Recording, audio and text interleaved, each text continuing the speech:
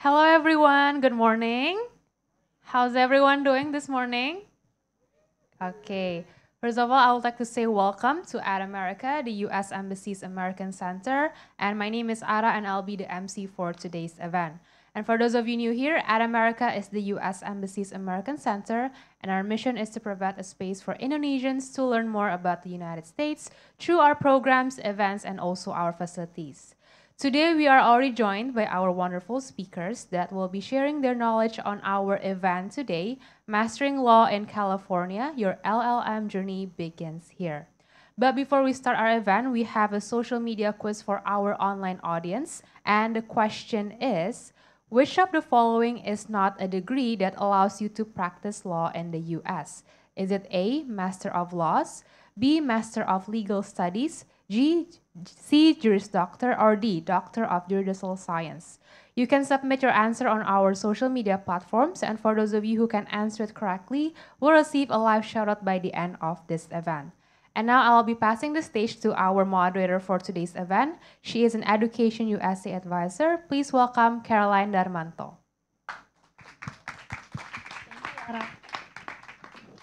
Thank you, Ara. So everyone, welcome to At America and welcome to one of the many Education USA At America events. Thank you for spending your Saturday morning with us, and thank you also for your enthusiasm to further your study in the US. So before we start the event, I want to introduce to you of what Education USA is and what we do here. All right, so Education USA is an advisor network under the US Department of State, and we're available in 6 cities in Indonesia, and we have 8 advisors in total. So if you look at the map here, we have 1 in Aceh, we have 2 in Jakarta, 1 here at America, and 1 at the US Embassy, 1 in Malang, 1 in Surabaya, and 1 in Makassar. So if you notice that any of your city is not listed on the map, you don't have to worry, because if you scan the QR code, the barcode that's on the bottom right there, just click on it or click on the link or scan on the QR code, and then you'll be able to make an appointment, online appointment with any of the advisors in Indonesia anytime. The fun fact of At America or Education USA At America is that we're open every day from Monday to Sunday. We're available from 1 to 9 except Saturday from 10 a.m. to 6 p.m. So you don't have to worry, because we're going to be with you. We're going to be guiding you, advising you throughout the application process. And Education USA is known for the 5 steps, and that's something that we're going to guide you on. So the first step would be researching your options, such as today, you're going to be researching which LLM program is best for you, which schools you have to go to, and stuff. And then the second option, the second step is researching the scholarship options. It's financing your studies. So we'll be able to guide you in the process of the scholarship applications, helping you read the essays, making sure that your application is on point before you submit it. And then once you have that ready, we will also help you with the application process. The third step, the application process, is something that we get a lot of questions on. So a lot of people here will be asking us, how do we write a good CV? How do we write a good resume? What do we need to put on our essays? And that's a common question. And if you don't know where to begin, where to start, that's very normal. That's fine, because that's why we're here. So we'll be able to guide you. We'll be able to discuss with you in terms of what are your strengths and what do you need to put on your application, just to make sure that you're actually highlighting your strength and it's right there. Once you get the application completed and you are admitted at a university, we'll be moving on to the fourth step, which is the applying for your US visa. I know a lot of people are worried.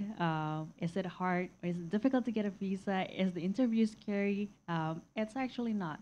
So Indonesian students have one of the highest acceptance rate for US visa. It's actually above 90%. Meaning, if you submit your visa application honestly, truthfully, correctly, you don't have to be afraid, because chances are you're gonna get the visa, right? So that's something that we're gonna be guiding you on also. Once that's good to go, we'll be arriving on the fifth step, the last one, which is your pre-departure orientation. That is something that we do annually here every July. So once you're ready to go, we're gonna bring you in along with all the other students who's gonna be leaving sometimes not June, but July, August, or September. So you'll be able to make friends, you'll be able to network, you'll be able to also hear more presentations from the alumni, current students, and the university representative, just to make sure that you're all ready to go. You're good, you have all the information, you know what to bring, what not to bring, what to prepare before you go. Right, so those are the 5 steps. So you don't have to worry about anything, because we're here, we're gonna be with you in every step of the way. All we ask of you is you actually do and commit all the work. You do the work, commit to all the processes, and we're here. So don't be afraid. Even if I'm not here, any of the advisors and any other CTs will be able to help you out. All right, so that's the introduction of Education USA. But today we're going to be talking specifically about LLM, about law schools. And that's something that's very interesting, because that's something that we don't do often. We usually talk about essays, we usually talk about resumes, visa, but specific talks about law school is something that's rare. So without further ado, I'm going to introduce you to my co-moderator for today, Anya Grossman, the Senior Director of Admissions and Recruiting for the Advanced Degree Programs Office from UC Berkeley, California. All right, Anya, welcome. Thank you, Caroline. Thank you so much for having us. We're really, really enjoying our time here in Jakarta, and this is a great venue, and really appreciate the opportunity. So you can, the stage is yours. You can introduce the speakers and start the presentation, then I'll be helping you with the Q&A later. Awesome. So we're here to talk about life and law in California, where you can go surfing and also earn an LL.M. degree. Up here on stage with me are 3 representatives from some of our schools, and then later we'll hear from 2 additional ones. So this is Simona Grossi from Loyola Law School, Nicholas Kajimoto from University of California Gould School of Law, and Kari Hornsby from the University of California Irvine School of Law. And we'll introduce everybody in a little bit. So this is our plan here. And here are our beautiful logos. All right, so we're going to do a little photo quiz. These slides in between have beautiful photographs of different iconic parts of California. So we'll just ask the in-person audience to yell out if you know what the photo is of, and then everyone who guesses correctly, we have a tote bag for you afterwards, and we'll hand those out. So first one, does anyone know what this photo is? All right. That's right, it's the Golden Gate Bridge. Congratulations. Tote bag, beautiful. Life and Law in California. Oh, great. So I'll go ahead and just quickly introduce all of the schools. So Nicholas Kajimoto is here to represent University of Southern California Gould School of Law, and here is the QR code for their website. So USC is a top 20 law school in Los Angeles, California. They're a great option to look into because they have full tuition scholarships and housing stipends and an application fee waiver before March 1st. They have a number of different LL.M degrees, and those are listed up there. Their most popular is the Master of Laws, both on campus and a fully online version. And they also offer a number of certificate specializations. And they also have bar tracks for New York, California, Washington, and DC, and other ones on a case-by-case basis. This is me representing Berkeley Law LL.M degree program, and that is a QR code for our website as well. You can also Google all of these websites, but we think QR codes are exciting. So Berkeley Law is a top 10 law school located in Berkeley, California, which is in the East Bay of the Bay Area, Northern California, right near San Francisco and Silicon Valley. We offer one LL.M degree in 2 different tracks. So an executive track, it's a more flexible, non-traditional schedule, and a traditional track.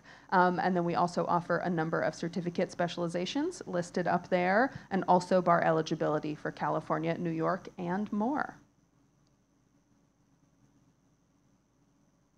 Oops, sorry about that. Next is UCLA, represented by Tiffany Parnell, and you'll hear from her in a little bit, and their website, QR code as well. UCLA is a top 20 law school, also located in Los Angeles. It is 10 to 15 minutes away from the beach, always a nice thing. They have generous scholarships and a flexible curriculum. They have really a lot of LL.M degree specializations, so you can see those up there, and also a self-designed curriculum that you can pursue if you don't find something that really fits your interest up on this screen. They also offer experiential courses, clinics, and externships, career services support, programming, and resources, and also California, New York, and other state bar exam eligibility. Then we have June Sakamoto, Dean of Enrollment Management, who you'll hear from a little bit later as well, representing UC Law San Francisco, and another QR code. I told you we're fans of the QR codes. UC Law San Francisco is the top-ranked school in the heart of San Francisco, so that's very close to Berkeley, so we love them. They have brand new academic buildings that I've been hearing a lot about, and they sound really, really beautiful, and on-campus housing. They offer an LL.M in U.S. Legal Studies with 8 different specializations listed up on the screen, and a practice training certificate, which is very cool, hands-on ability to get practical work experience. As I mentioned, guaranteed on-campus housing, which is pretty rare in an urban setting, so that's exciting. Career development and bar passage support services, an LL.M to JD transfer options, and generous scholarships and application fee waivers available. And then we have Kari Hornsby representing the University of California Irvine School of Law, and another QR code. So UC Irvine is a top-ranked law school located in the heart of Orange County, which is in Southern California, and it is ranked as, well, the city of Irvine is America's safest city, ranked that way for the last 16 years, quite a long time. It's in the top 10% of US law schools, which is pretty impressive given that it is the newest of the law schools represented up here. They have great LL.M experiential programs, clinics, externships, law journals, and pro bono opportunities, an LL.M to JD transfer opportunity, bar prep for California, New York, and other states, professional development advising for LL.M students, and it's minutes from the beach and Disneyland and more. And last but not least, Simona Grossi, Professor of Law representing LMU Loyola Law School. Lots of L's going on. And the final QR code, or maybe not, we have to see. So LMU Loyola, it's a boutique LLM experience, also located in Los Angeles, in downtown Los Angeles, right near all the courthouses and many law firms. They offer a bar track LLM specifically designed for people who are intending to take the bar exam, and also 6 LLM specializations. They're very well known for their programs in civil litigation and trial advocacy, and more. So, lots of great opportunities. Definitely make sure to inquire about all of our schools. And without further ado, we will get into our program. Okay, what makes California special? Photo quiz. This one's a bit of a trick question. It is a palm tree. Not really tied to a location necessarily. Whoever raises their hand first and yells out a city in California can get the tote bag. Anyone want to take a guess? Which city in California? All right. Perfect, you win. Santa Monica and LA. By the end, we're gonna have a whole backstory for this palm tree.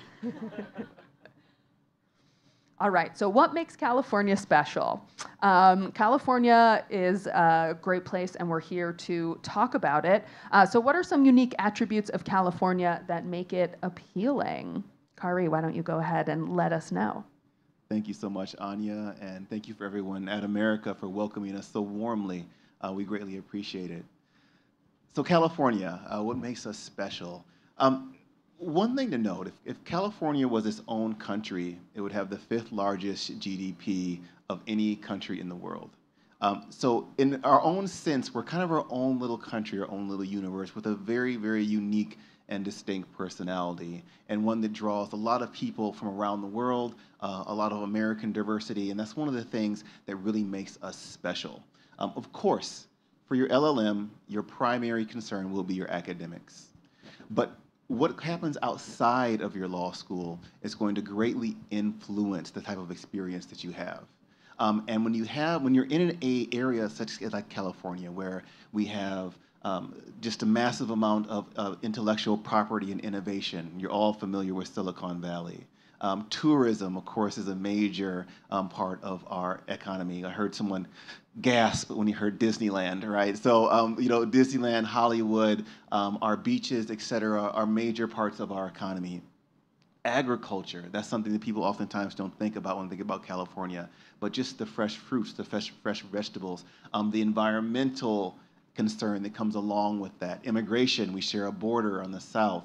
And so we end up having this very rich tapestry that law directly impacts. So when you're looking at going to a law school, you're not just looking at what's the courses you'll literally be taking, but in terms of experiential opportunities and practical opportunities. Those are going to be impacted by the industries that surround your law school, and there are so many in California. And that's not to mention just the fun parts of that, too, that come with that type of diversity. Wonderful food, wonderful entertainment. It's really a great place to go to law school and spend a year or more. And we find that our students really do find that there is a difference and a value to being in California. Thanks. So when people are looking at LLM programs, it's very common to look at the academic experience, which of course is why you're doing an LLM degree. But Nick, why is it important to consider quality of life as one of the factors when you're looking into what LLM program to attend? I think it's important for everyone to consider the quality of life when you're looking for your next academic chapter. So in addition to everything that Kari said, think about California as the land of opportunity. Like he mentioned, there's a lot of opportunities, fields, and industries for you to get involved in, take advantage of. The other thing to consider is also our weather. California has great weather, mostly sunshine year-round, so we don't really have a lot of rain or snow or cold weather. So that's always nice, especially if you want to study on the beach in the middle of winter. And speaking of the beach, we also have a lot of geographic diversity too. And so a lot of our students enjoy that on the weekends, kind of balance their academics and their studies. So you could go to the beach on the weekends, but in the same weekend, you could go to the mountains. So if you want to experience the snow, you could go skiing or snowboarding. And so I think all of that does help to make sure that you have a balance of both your academics and making sure that you feel relaxed too. All great things to take into consideration. And so California, clearly a great place to visit, but if you're doing your LLM there, sometimes a lot of other people are visiting and living there, and it makes the cost of living rise. Desirable places are more expensive to live in. But Simona, how can students make their experience in California be affordable and accessible? Hello, everyone. California is indeed a little expensive, like many other states, right, in the United States. But because it's so diverse, there are so many opportunities for affordable living and entertainment. So there are different areas in the state. And depending on where you choose to live, then the cost varies, of course, depending on your pocket, what your goals are. But in Southern California and Los Angeles, really the choices are so many. I would say there are states within the state. It's crazy. From LA County, Brentwood, where UCLA is, to downtown LA, to Santa Monica, very, very close to downtown LA, so Hollywood. It's really, the opportunities are so many. And in addition to affordable living, entertainment is also available and oftentimes for free. There are free events everywhere, access to the museums. I'm thinking Loyola Law School is close to the Broad, and there are exhibitions, free exhibitions almost every weekend. And in addition to that, on campus, all of our schools offer networking events, business opportunities for networking to meet people. Those are all free, obviously. So there are expensive opportunities, but also affordable ones. So the most important thing is to have access to the information. Where is the affordable living? Where are the affordable events? How can I afford transportation? And all our offices are there to assist you and provide you with that information. Thanks, Simona. Yeah, you will definitely not be alone if you're having these questions. A lot of our students do, and all of us at our institutions are there to help. So a very quick lightning round while we're talking about life in California. Favorite weekend destinations to just get people a little bit excited. Kari, real quick, what is one of yours? I must admit, over the weekends, especially because we travel a lot with our jobs, I love to just relax. And the fact that living in Irvine, and I'm about 10 minutes away from Newport Beach, one of my favorite things to do is just relax on the beach and/or check out some of the local free things like my colleague Simona mentioned. For example, farmers markets. Every neighborhood has like these beautiful farmers markets, typically once a week, where you can buy fresh ingredients. There's entertainment. It's fun for families. It's fun for just the community too. So I just really enjoy the kind of quieter aspects of the neighborhood when I'm at home.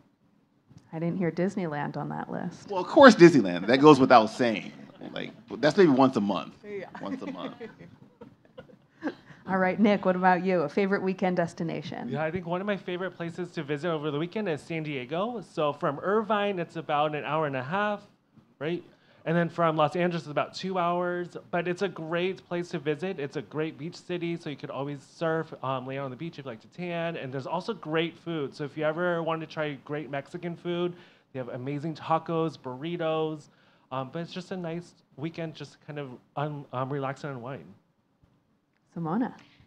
I love both destinations, and for me, it's hard to pick one. So I would go to the beaches, I would go to Malibu oftentimes, and often bring my notes and my papers there and work there.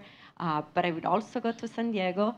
I love that. And in addition, there is this other place called Ojai that is about an hour drive from LA. It's so different. It's a little place full of restaurants, clubs, amazing Mexican food, and then places where you can buy olive oil, oranges. It's so different. Seems to be truly in another state. Point being, California is so diverse. You really cannot get wrong. And I'm up here representing Northern California, so I'll go ahead and mention Napa Valley, which a great wine industry. You can go wine tasting, also olive oil, and just see the different, see the vineyards. It's really beautiful. You feel like you're in another world. Also, Lake Tahoe is one of my favorite places. So that's about 3-4 hours from the Bay Area, and it's an alpine lake. It's wonderful in the winter. There's skiing there. It hosted the Olympics once, so very good skiing. I'm very good at the sport of falling in the snow. You can do that there too. And then Lake Tahoe is also wonderful in the summer, water sports and just experiencing the lake up there. So California is just a great place where whether you end up in the northern half and the southern half, you can easily, and you should, visit all of California. All right, California legal market and another photo quiz. Does anyone know what this photo is of? Oh, got a quick one. That's right, it's a Hollywood sign. Great deductive reasoning. Yeah. That's a really hard one. Yeah. Very, very tricky. You can actually hike also up to the top of the Hollywood sign. So another thing to do on the weekend. All right, so not yet. For the California legal market, so Simona, what are some of the most popular areas of law and the biggest industries in California?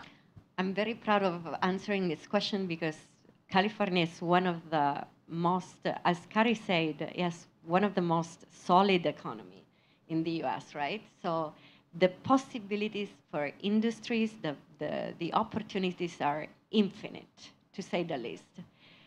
As all of you can imagine, entertainment law is a big, big area, major area in California. You know, California is the land of the movie industry. So anything concerning or everything concerning copyright, trademark, licensing, everything that protects the rights behind TV shows or movies. So that's a major area. And obviously, in addition to that, the second major area is technology. Anya will tell you about Silicon Valley and all the companies that are around Berkeley.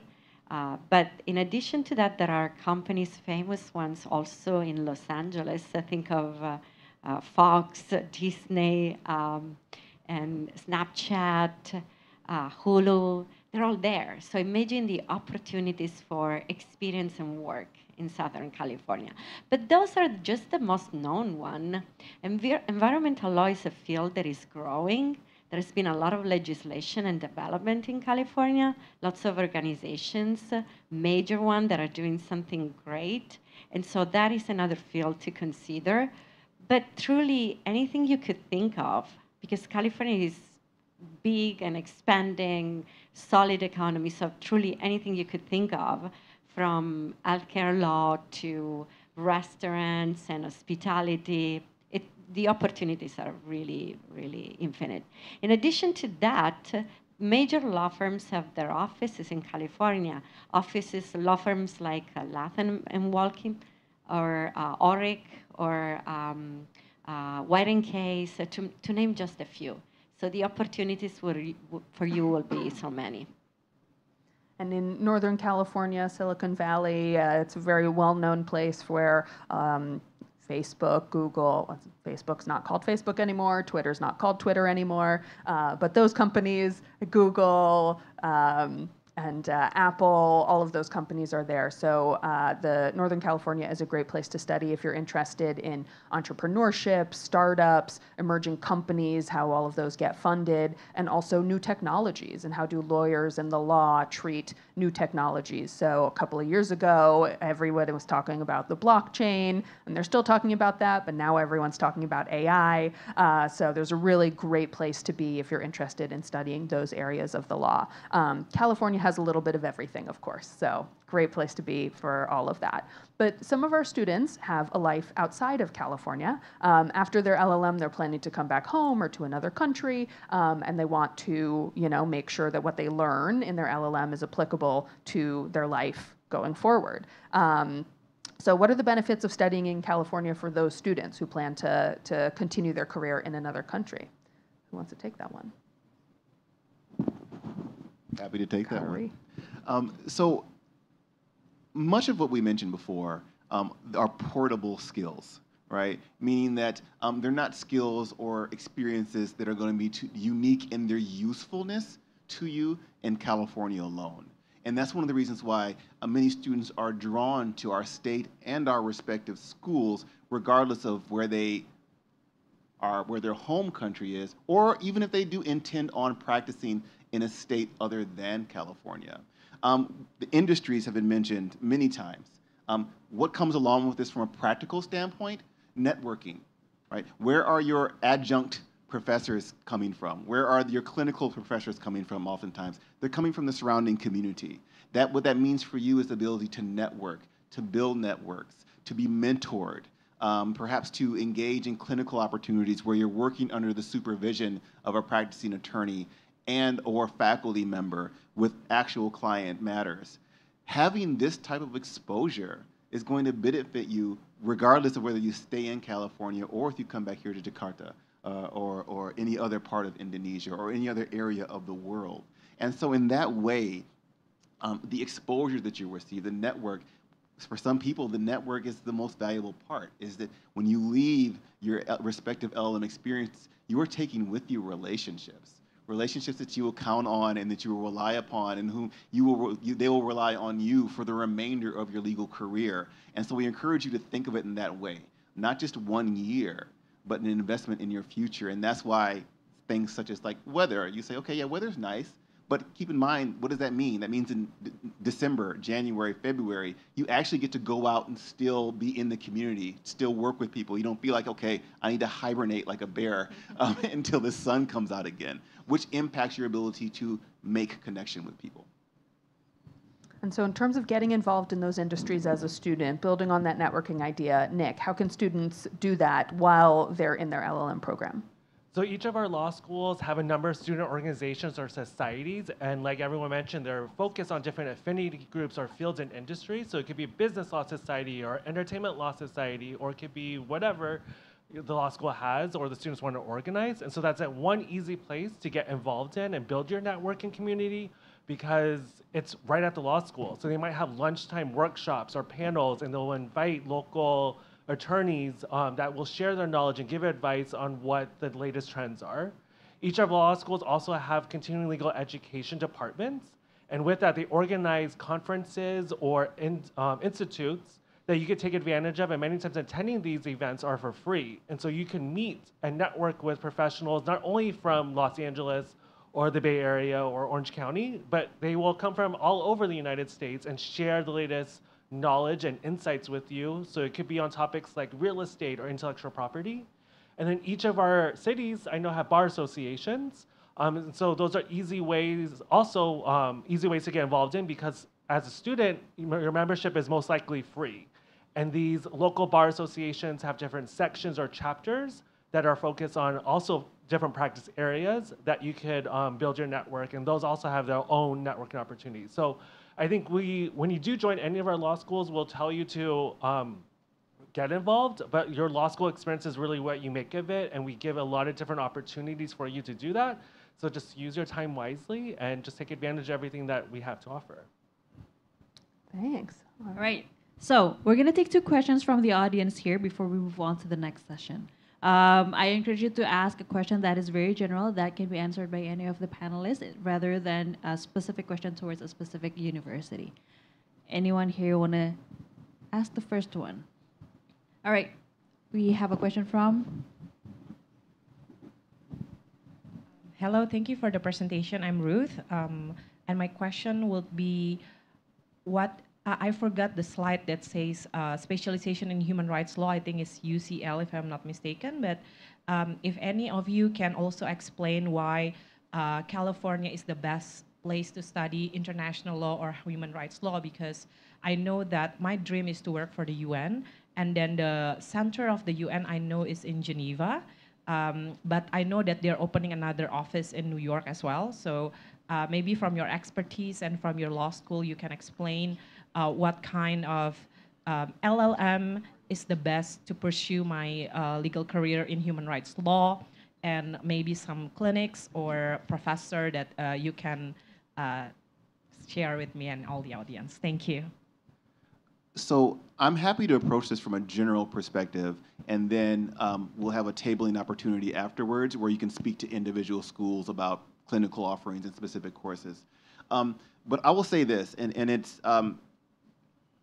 this may not be a particularly popular response, as I'm at a U.S. Embassy branch here, but we do have human rights issues in the United States. Many of our large metropolitan areas in California have a massive homelessness crisis. I would argue that that's a human rights issue. We share a southern border with Mexico, and I'm sure for those of you who keep up on the American political state of being, realize that that's a heavily politicized and contentious issue. Many of our law schools dedicate a great deal of resources to public impact, public affairs. We want our students not to just think about the law from an intellectual perspective, but to realize that the law impacts people's lives in a very real and very practical way. And as lawyers, oftentimes we're the ones who are on the front lines of ensuring that our country lives up to the ideals that we profess in reality, not just as we speak about them in popular discourse, or when we refer to historical documents with certain platitudes of life, liberty, and justice, et cetera. But how do we live those? How do we live those more and more and better on a daily basis? So I will say, human rights is not an intellectual pursuit, right? At the end of the day, it's practical. It affects people.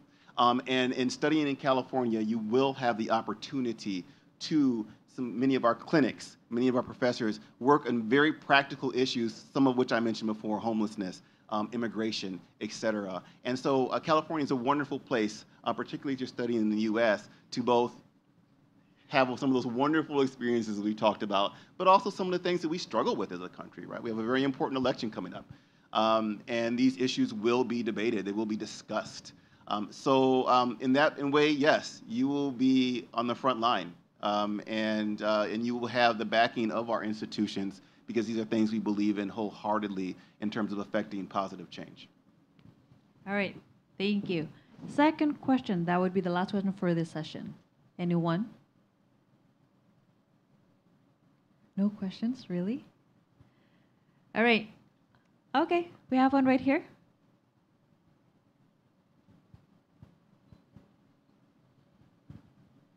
Hello, my name is Akmal. First of all, I would like to express my gratitude for the presentations. I've got actually two questions. But are there any LL.M class in your respective law schools that begin the study in spring instead of fall?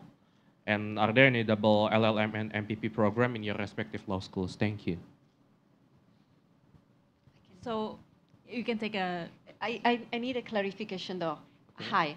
Hi, you're asking whether we have programs that start in spring? Yes, indeed, ma'am.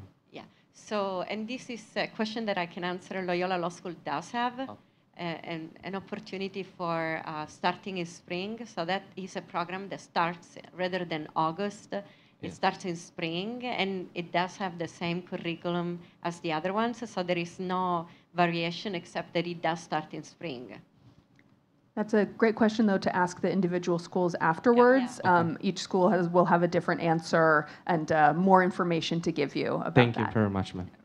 All right, thank you. So I think we can move on to the second session. Thank you so much, Nicholas. Thank you so much, Simona and Kari. Did I pronounce it correctly?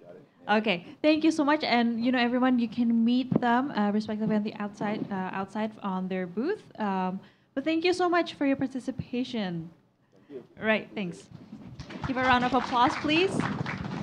And should we welcome the second? Yeah, absolutely. So we have June Sakamoto, Dean of Enrollment for UC Law San Francisco, and Tiffany Parnell, Assistant Director at UCLA School of Law.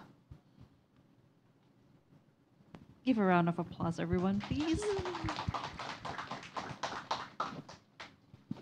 All right, very popular topic, but before we get going on that, we'll continue our photo quiz. Does anyone know what this photo is of? We'll give somebody else an opportunity just in case, and if no one guesses, because it is difficult. The gentleman with the black hat. Pacific Coast Highway. It is not the Pacific Coast Highway, but that's a good guess. Anyone else? It was featured in an HBO miniseries not too long ago, in case anyone saw that. Anyone else want to take a guess? You got a guess over here. What is it? Was somebody told the answer? All right, Anya? Okay, this is Big Sur. It is in Northern California. As you can tell, it's right on the coast there. Really beautiful location. You can add it to your list of weekend destinations. All right, so here we go with the bar exam. We get asked a lot of questions, and honestly, we could probably do a 2-hour presentation on only the bar exam. But we don't have that kind of time, so just give us the highlights here. June, tell us about the California bar. Is it important? How can schools help us out? All right, thank you for this question. The bar exam is absolutely not a requirement for anybody who does an LLM in the United States. The bar exam is really something that you would want to consider if you have plans to stay in the United States to practice sometime in the future. You know, on your F1 visas, you must come back to your home country. But for people who are planning on hoping one day to be in the United States, then it would be required if you'd like to work for a law firm or work in-house counsel at a corporation. Otherwise, it's not a requirement. There are some employers overseas who do maybe find a prestige factor in hiring people who have passed a U.S. bar exam. So if that's the case for an employer that you are hoping to work for one day, you should probably reach out and ask if it makes a difference to have a bar license in the United States. So the way that bar licensure works in the US is every state has its own bar licensing requirements, and each state has its own bar exam. So the best thing you can do if you're even just thinking about the bar exam is one, to come to our websites. We all have a lot of information about the various bars and the requirements. Also reach out to us, but also go to the National Bar Examiner's website, ncbe.com. So take a look at what the requirements are there. The way that the bar exam would work, if you're interested in taking it, is you would start one of our programs in early August, most likely. You would finish your first semester in November, December. You would start your second semester in January. You would graduate in May. It is lightning fast, this program. Right after graduation, you would join a commercial bar prep company. So all of our law programs will teach you how to think like a lawyer. They will teach you how to engage in really complicated thinking. But we do not teach to the bar exam. We don't teach you how to take it. We're teaching you sort of how to be a good lawyer. So what all of our Juris Doctor students and any LLM student who wants to take the bar, what we tell them is to look into commercial bar prep courses. There are a number available. They all come to our campuses in the fall and the spring, so you can talk to the providers individually and figure out what their style of teaching is, how much it costs, all of the details, and then you can choose. But we are on campus to help you figure that out. So you would start your commercial bar prep right after graduation. You would study for half of May, June, and July, and the bar exam is at the end of July every year. It's 1 to 2 days, just depending on the state. California has a 2-day bar exam on the last 2 days of July. And then you would find out your results in November. And all of our campuses, and I keep mentioning this, we are here for our LLM students. So there is nothing you would need to figure out on your own. If you are interested in even just thinking about maybe taking the bar exam, your faculty advisors on campus will help you from day one, trying to help you figure out which classes to take, which support services are available. We have bar preparation courses as well as programming throughout the year. And so talk to us. We will help you. But again, it is not a requirement, so don't be too worried. I mean, the bar exam is not easy, but it is doable as long as you are thinking through the planning. So start your planning early. Thanks, June. So much great information there. Again, we could talk about the bar forever. So feel free to come by, stop by, and ask us more questions. Or just in the future when you have more questions. You might not have them now, but like June said, we're here for you. Okay, photo quiz. Does anyone know exactly what beach this is? Okay. Malibu. Good guess. Sure. Yeah. We are actually not sure. So that was a bit of a trick question, and now you win anyway. Good job. All right. So we're here to talk about volunteer and OPT. So I'm going to start with you, Tiffany. What are some experiential learning opportunities that students can pursue during their LLM program? Okay, great question. Just for those who maybe are not totally familiar, we've referenced this earlier in today's presentation, but experiential learning is applying what you're learning in class, the theory, the foundations of law, the concepts, to practical, real-life scenarios, cases. So schools like ours are invested in merging the two, getting you that academic exposure, understanding the foundations, but then allowing you the space to apply that to real-world settings so that you have some familiarity going out into the real world. So experiential offerings can include externships, clinics, live client simulations, and pro bono opportunities. So an externship is essentially like an internship, except you're working for academic credit rather than for pay. And many of our schools will give you some guidance about where that kind of work can be done, what the process is in order to, get that approved. So definitely talk to each of our schools because the process of pursuing that would be different by each institutional standard. But it is intended to give you some in-depth exposure in a real-world setting where you're working with a lawyer on very specific needs. So an externship is very practical to a business or an organization that is working. A clinic could be academic for credit in a class environment, or it could be extracurricular, meaning that it's not necessarily tied to a course, but that's done under the supervision of a faculty member or an attorney. And again, you're working on a real life issue, applying what you're learning in a classroom setting if it is a class, or applying the things that you've learned in class to an extracurricular organization. And then live client simulations are kind of mock versions of that. So maybe you're not working with a real client, but you're working with a simulation, and again, that would be taught by a faculty member. And then the last one that I mentioned was pro bono opportunities, which basically does have some variability based on where you're located in terms of what types of resources are available at the school, but all of our institutions will offer you guidance about how to get involved in doing pro bono service, which can be beneficial if you intend to take a bar exam, for instance, down the road. But you're working with individuals who maybe do not have access to or resources for legal representation. And some of our institutions have centers dedicated purely to identifying those opportunities, connecting you with communities in need, all surrounding legal issues. So those are myriad, the numbers of ways to get involved, but it is meant to allow you to apply what you're learning in class to a real world setting.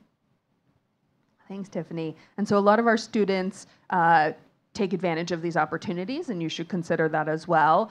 For a lot of our students, they're hoping to maybe get some hands-on work experience after they graduate. And so the way to do that is to pursue OPT, which stands for Optional Practical Training. It is connected to an F1 visa. And again, visa stuff is stuff you can talk to Education USA about. Applying for OPT is easier than finding a job during OPT. OPT gives you up to 12 months of work authorization in the United States related to your course of study. So in this case, it is law, which is pretty broad. And so a lot of people like to take advantage of that opportunity, stick around, and get a little more hands-on work experience. All of our schools have advisors and have support to help you pursue your educational opportunities and also to help you pursue your professional development, which in this case might include finding a position to work in during OPT. Our advisors are also available to help you if you are, planning to go back home right after, but then you want to consider coming back to the US later, or you want to take the bar even after you graduate. So once you're a part of our community, you are forever a part of our community. We don't abandon you whenever you have questions about your career, especially with regard to the United States with the bar exam. Our advisors and our schools are always available to you. So that's something that a lot of our students take advantage of as well. But not every one of our students is looking for a position in the US, even after graduation. Like I said, a lot of you like where you come from. You have jobs that you enjoy. You want to pursue your career not in California, but in many, many other places. So Tiffany, maybe you can help everybody understand what are just professional development opportunities that students can take advantage of so that when they graduate, they are an even more well-rounded professional.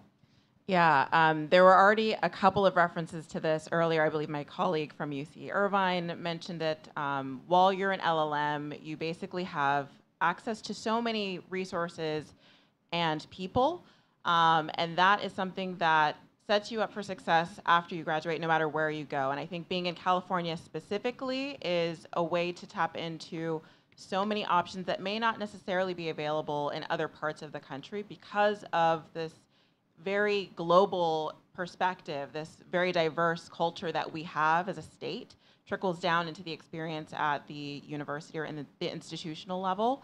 And so what you take from doing an LLM in California with you after you graduate, regardless of where you go, is the ability to think globally, to have built relationships with people from all walks of life, all backgrounds, who then become your network, whether that's professional or personal, but in professional contexts, those are people that you may get referrals from in terms of opportunities after you've been working for several years or even right after you've graduated. A lot of the people that you would build connections with during the programs are individuals that are the best and the brightest in their respective fields, and they will go on to be the movers and shakers of industry. So you just tap into a network that transitions beyond just the time that you're there as a student, and it is a global network.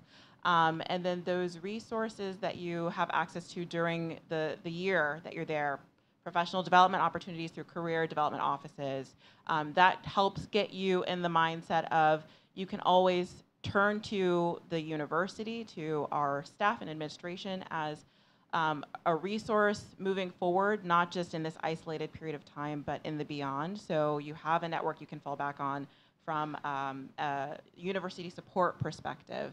But it is your network, and it is the alumni you've built connections with, the faculty you've built connections with, and it is being able to think like a lawyer, have gained those skills that maybe not other people from another jurisdiction or in your jurisdiction may be familiar with. So you are then able to be billed as an expert, moving beyond and having the confidence to do that in whatever route you choose. All right, application process and photo quiz. Does anyone know what this building is? It was designed by a famous architect. Well, you already answered. We had a hand up here from somebody else. So this gentleman right here. Yeah. Sorry? You hear it? Can you pass the A microphone? museum. Isn't that the Guggenheim Museum, if I'm mistaken? It is not a museum, but it's a good guess. Okay. Oh, pass that one down. Is it the Walt Disney Concert Hall? It sure is. It's the Walt Disney Concert Hall in Los Angeles, California. Great job. All right, so after all of everything you've heard, you are definitely planning to apply, right? We convinced you to apply to all of our schools here in California. So let's get a little bit more information on the application process. June, can you tell us what that might involve? Absolutely. So this is the nuts and bolts version of how to apply for an LLM program in the United States. Generally, the process is the same for any school in the US, but along the margins, there are going to be differences. So please be sure to visit our websites and also reach out. to each individual law school you're interested, and so I know we'll be hearing, all 6 of us will be hearing from you. But generally, everyone who applies to an LLM program in the United States will go through the Law School Admissions Council, LSAC. You would go to lsac.org, and that is that's the website where you will create your profile, and then you will have access to every law school's application. So the TOEFL or the IELTS, generally the TOEFL is preferred, but an English proficiency test is required. There are waivers available, however, so if you completed an undergraduate or graduate degree in English, even if it is outside of the United States, there will be a section on the application that you can ask for a waiver, or you can email us directly seeking a waiver. But otherwise, a TOEFL or the IELTS is required. Each school has its own recommended minimum or required minimum score, so please also go on our websites to figure that out, or come talk to us afterwards. And then generally the pieces of the application are official transcripts. So for every graduate and undergraduate program you attended, you would go to lsac.org. There is a transcript request form. You will submit that to your school, and then your school will submit the transcripts directly to LSAC. So the benefit of using LSAC for everybody is that instead of asking your school to send 6 different transcripts to each of our schools, you only need to ask them to submit your transcript one time to LSAC, and they will disperse the transcripts to each school you are applying to. We also require a personal statement. Personal statements can have very specific questions, or they can be very general. For the general questions, my recommendation to you all is to let us know about who you are. So most law schools do not have an interview process. Some do, but most do not. So your application really is the only way we can figure out who you are, and even more importantly, from the admission side, we can see who is a good fit for our programs.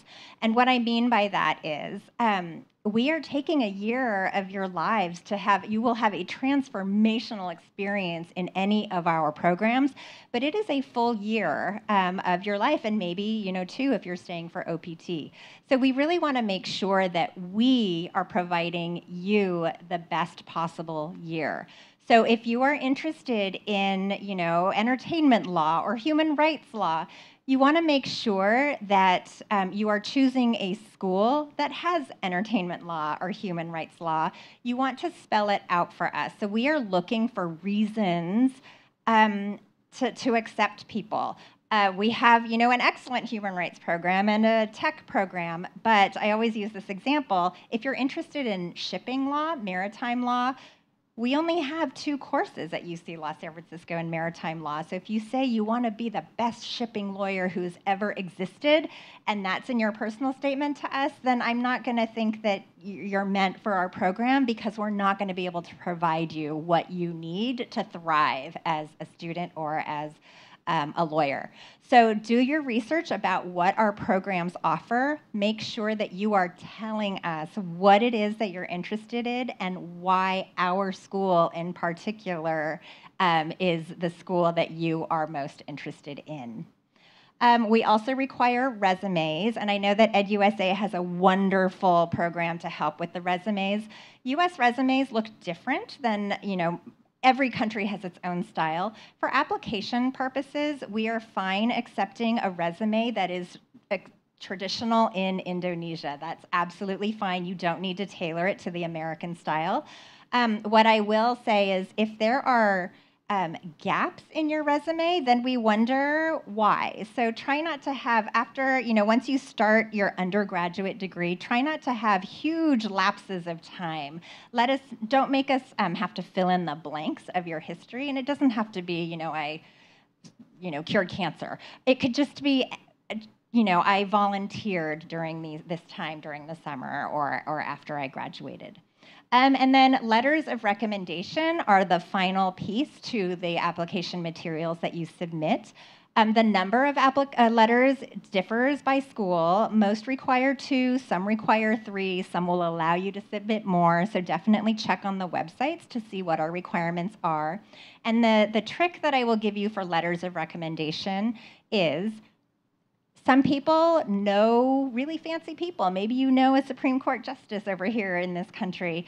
The thing is, if the person who's writing your letter does not actually know who you are and how you engage in really complicated ideas or how you work with people in a classroom setting, the letter is not going to be very helpful to us.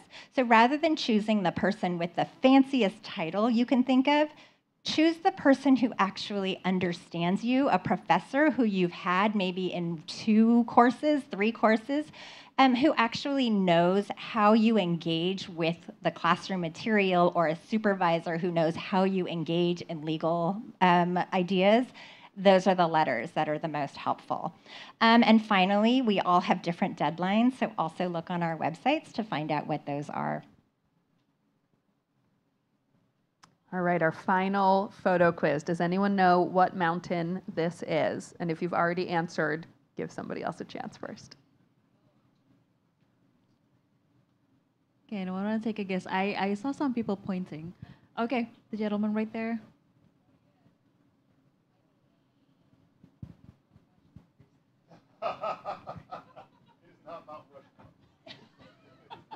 Okay, thank you for the opportunity. I will try to answer. That's Yosemite. It is Yosemite, that's right. This is Half Dome Mountain in Yosemite National Park. Another wonderful weekend destination. Right. All right. So we can take a question from the audience here, but before we go to the audience, we do have a question from our audience online from Josh from Instagram. So his question is, what do law schools look for in an applicant? Or I guess, how do you guys select your students? It's a really great question, and every school probably does it slightly differently. But one thing that I know is true for all of the schools that are represented here is that we do holistic application review. So what that means is we will look at all parts of your application put together. We don't have any immediate cutoffs or immediate acceptances. So for example, even if you got the absolute best grade in your undergraduate law degree, that's not an automatic admission to any of our schools. It's very good, and you should definitely apply if you are, the top law student at your school. But we still will review every single piece of the application. So again, if your grades were strong but not the strongest, we'll look at the other parts of your application as well. If you have work experience or internships, we will look at that. We will read the personal statement that is very meaningful to us. We will read your letters of recommendation and see what people have said about you. We can usually get a lot of interesting information from letters of recommendation. And we look at your CV. There's all the different pieces that we kind of put together and balance together. All of our individual schools likely also have advice about their school specifically, so I recommend that you reach out to each individual school that you're planning to apply to and find out a little bit more about their specific requirements and what exactly they're looking to hear. Okay, anyone want to add something to it? Okay, I'll just chime in very briefly to say that not every applicant should look the same. We want to see people that reflect different backgrounds, different experiences. So if you and a friend are applying and your profiles look completely different, do not let that alarm you. That is great. We see a lot of value in diversity. So know that we care about diversity, and it makes for a more enjoyable experience for you on our end once you're there as a student as well, to get to know people from diverse backgrounds, whether that's coming right out of law school or having many years of work experience. So don't let that deter you from applying if you're not sure that your profile matches a cookie cutter profile. June, I think you want to add something. I do, thanks. So the one, I might be preempting a question here, but the one piece that hasn't come up yet is scholarships. And I do want to note that each school has institutional scholarships to award. The criteria is different, and the application process, if there is one, is different. But one question I get a lot from applicants is, Does my request for a scholarship affect my admissions decision to the law school? And the answer for our 6 law schools is no. Need for financial assistance does not affect whether or not we will admit you. We are admitting you on the merit of your application, not based on your need. So I do want to stress that if finances are important, and finances are important to everybody, don't let that be a reason why you don't apply, or don't make yourself feel like you have less than a stellar chance just because you are seeking financial assistance. Right, thank you, June. I think that answers a lot of questions from our audience here and online. I think I also want to reiterate that, meaning because it's a holistic application review, don't get discouraged if they feel like, oh, I don't have enough, I don't have a long experience of work, I don't have a good GPA or like the best GPA during my undergrad. That's fine, right? Okay. Absolutely. Yes. All Please right. still apply. All right. So we have a question from the audience from this side. Okay. Hi. Hello. My name is Dita. I have a question on the LSAC. So I'm not fully aware of what's going on inside the platform, and this might be a little technical, the question. I mean, like, because like when I first clicked on the website, it says that I have to like, I don't pay $20 or something in order for me to sign up and go inside the LSAC website. So I'm just wondering, because like you were saying that, okay, in terms of the official transcripts, you said that we can you said that we can just submit it to the website, and then the website will then spread the transcript to respective universities. But like, okay, so my question is, what if like I have like several options? Like, for example, I'm going to apply to 5 different law schools, and then You mean 6 law schools? Oh, 6 law schools. Yes, apologies. I mean 6 law schools, and then I understand that what I'm trying to do is that I'm going to make a different personal statement. Like, for example, if I'm going to apply to UCLA or Loyola, I will like adjust my personal statement in accordance with respective schools. But then, is LSAC the only platform that we can use for us in order to apply for the LL.M program, or is there any other platforms? Because I'm kind of confused on how, like, the distribution of the personal statement, etc. Sure, great question. So LSAC does have fees associated with their platform that we are not able to do anything about. They do have a few fee waivers available, so you would email LSAC directly to see if they have any left. Each of our schools have application fees that are separate from the LSAC fee. Many of us do offer application fee waivers, so that's another reason to reach out to us, because then we can send you this long code of letters and numbers that will help you waive our school-specific fees.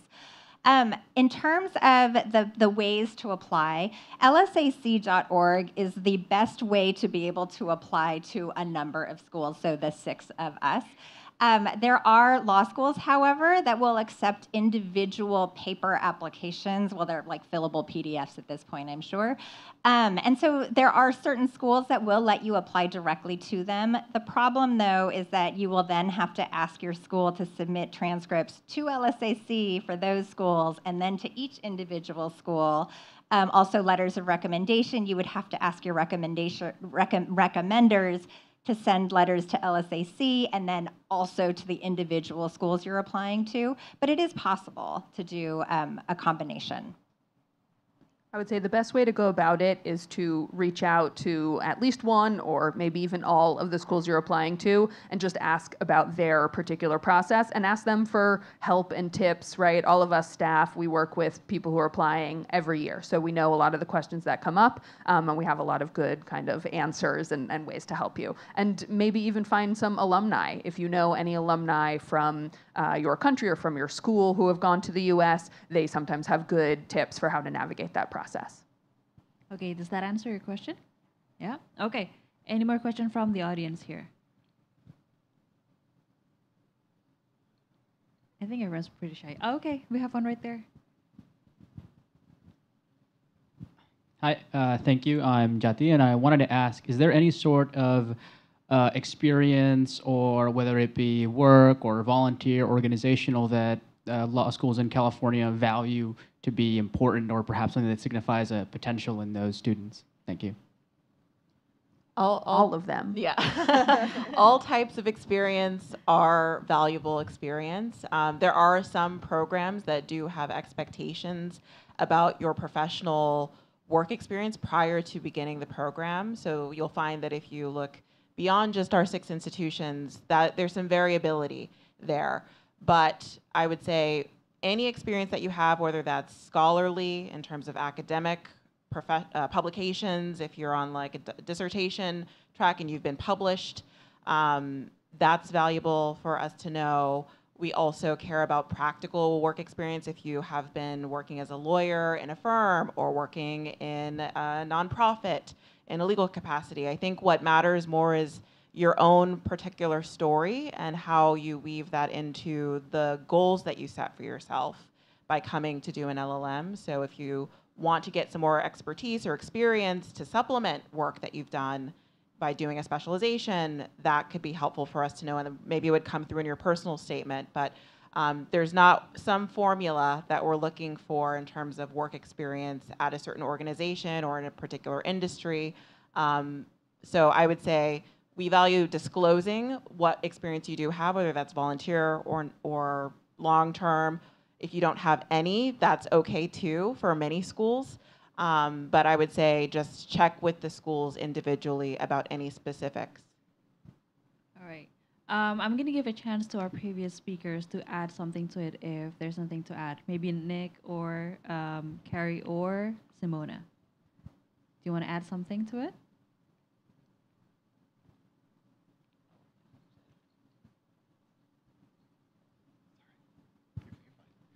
Thank you. Just very briefly, just want to echo a point that my colleagues made. There's no stereotypical or perfect applicant. So don't try and make yourself the perfect applicant. If you're passionate about something, it shines through. And Tiffany mentioned this. Like, if it may not seem like it has anything to do with the law. If you're passionate about it, you're going to end up probably excelling at it. If you're passionate about it, you'll probably assume leadership positions in it. And that is going to make you outstanding. We have people who are passionate about cooking, passionate about things that you wouldn't seem to relate to law, but it actually makes them more interesting as candidates. Because obviously everyone who's applying to our school went to law school. Like, you're clearly invested in law.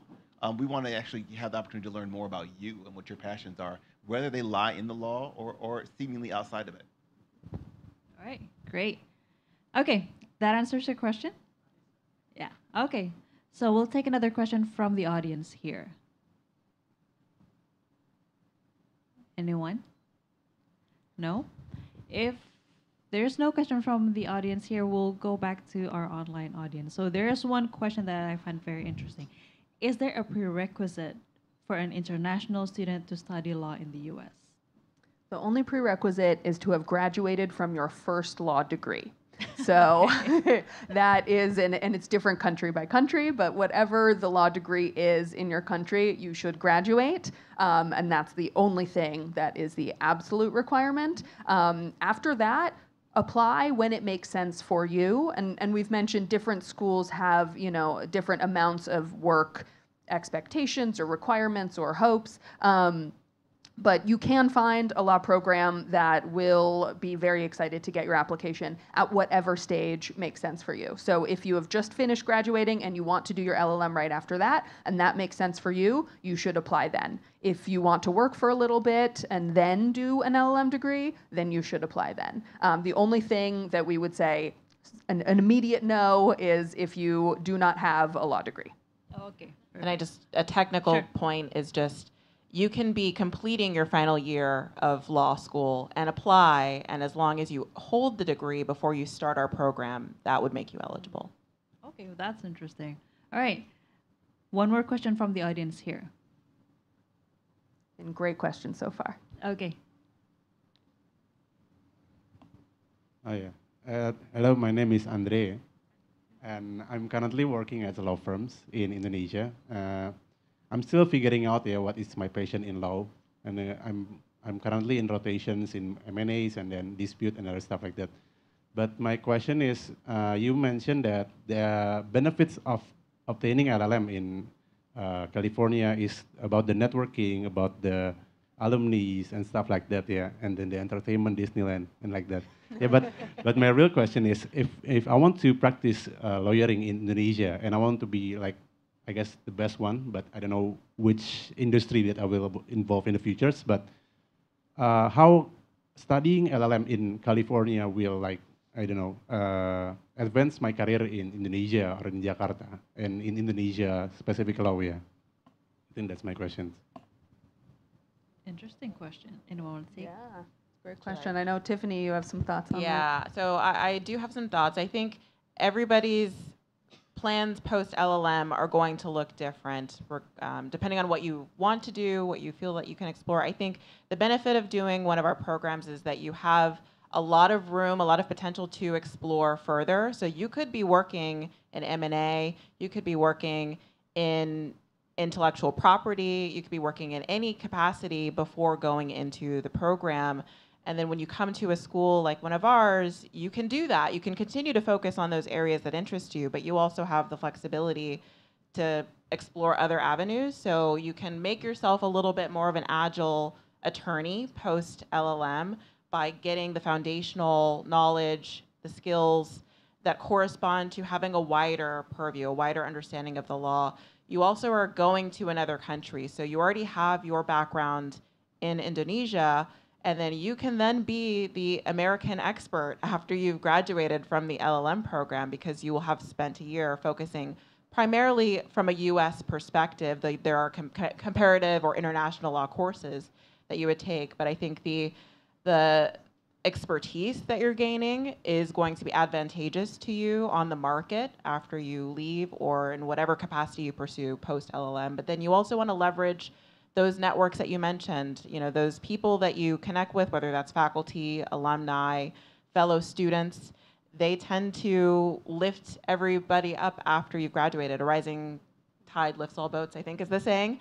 Everybody goes on to do their own independent things, and that's great, but your network also creates opportunity. It's kind of a self-promoting thing. So you can always call upon individuals, whether that's in Indonesia or afterwards. Maybe you have client referrals from people that you were in classes with after you've completed the program. So that's a couple of my points. I don't know if other members of my team. Curry has some thoughts also. So one quick point, and I'm gonna also hold space for my colleague Simona. So I don't mean to get too esoteric here, but in terms of speaking and articulating how you will be expected to interact with the law is something that's very unique in a US legal classroom. Your professors, they're not going to ask you what's the correct answer, like, you know, A, B, C, what's the best thing that should happen here. We're gonna be much more concerned about how you think about the law. And that is a skill set that is transferable to law and beyond, right? Not just law practice in Indonesia, but in terms of the way you, it's funny, I think many people who are in relationships or partnered or families with American lawyers, they're like, oh my goodness, right? Because you're always like, well, it depends, right? Like it depends upon this. And it's not our way of not wanting to give an answer, but you're asked to view the law in this sense of this dynamic sense, right? Think of it like as a prism. Right? And as light enters the prism, you're being asked, how if I vary that angle ever so slightly? What if a slight fact pattern changes? What if timing changes? What if jurisdiction changes? How might that change the outcome? Right? How might you argue that case differently if you were in the defense perspective versus a prosecutor's perspective? Right? So you're not being asked, okay, what's the right answer here? You're actually being, and I defer to Simona because she's also a musical conductor, but that's also what the classroom was like in the US, where the professor, she is not just giving you answers, right? She's asking you. You are the symphony. They may be directing, you know, more of this, less of that, et cetera. But actually, it's a student in your perspective that's shaping how the conversation goes. And for many students, that is, and even for American students, because that is not how we are educated in our undergraduate, in our high school experiences. It is kind of evolutionary for even US students, because you're being actually asked to engage in the subject matter, not just to sit back and passively, pick up the morsels of knowledge that your professor might be laying down. So I would say in that way, and what we've heard from the various graduates that we've had, is that it is certainly accelerates the way you think about law, regardless of where you may end up practicing. And Simona. I wanted to contribute to my wonderful colleagues' answers to you. I started my career as an LL.M student. That's how I started. I'm originally from Italy. So like you, when I started, I wasn't sure. I wasn't sure exactly what I wanted to do, but I was sure what I didn't want to do. So maybe that's your case. So I knew that I didn't want to do human rights at that point. I knew that I didn't want to do criminal justice. At that point, I knew that I was going to be either a banking and finance, a trial lawyer, right? So that helped me select. So building on what my colleague Tiffany said first, she gave you a very important idea, which is the following. If you're not sure what you want to do next, take foundational courses. Don't take the specialization. We have several specializations, but don't take one. Take foundational courses like contracts or constitutional law or torts, right? And then building on what Carrie said, also super important, you are part of a group. We use the Socratic method, and the Socratic method is intended to push you to think and develop your critical thinking, which is something that in many countries we don't do, many other countries we don't do. There is a professor who lectures and the student learns and then go to the exam and then repeat what he learned. So in the US, what is really transformative is, as Carrie said, being part of a team, being part of a symphony. I love that. And so you really learn from your colleagues who are both LL.M students and JD students. So imagine what that does to you. There is no comparison. It changed my life. So that's, I now do what I always was meant to do, I think, and it all started in the US. So strongly, strongly recommend it. But mostly do it in California and do it with us. Thank you, Simona. That's all the time that we have for today. Thank you, everyone, for coming. Thank you for the great questions. Thank you for the speakers. Don't forget, we still have an exhibition outside. So if you have further questions regarding a specific school, please feel free to meet any of the speakers right outside. And we hope to see you again very soon at the next At America event. And I'm going to give the floor back to our MC. Okay, thank you, Kali. And can we have another round of applause for our speakers today? And thank you so much, everyone, for joining our event today. I hope that everyone gained a lot of knowledge, insights from today's event. And we would also like to thank our speakers and also moderator for sharing to us their knowledge throughout this event. And earlier in this event, we had a social media quiz for our online audience. And the question was, which of the following is not a degree that allows you to practice law in the US? And the correct answer to that is B, Master of Legal Studies. Shout out goes out to @LutfiAmelia26 from Instagram for answering the question correctly. Now, for those of you who might want to attend more events here in At America, you can visit our website at www.atamerica.or.id for our event updates and more information. And you can also follow us on our social medias at AT America on Instagram, Facebook, and also Twitter. Once again, thank you so much, everyone, for joining our event today. My name is Ara, and see you soon at the next At America event. Thank you, everyone.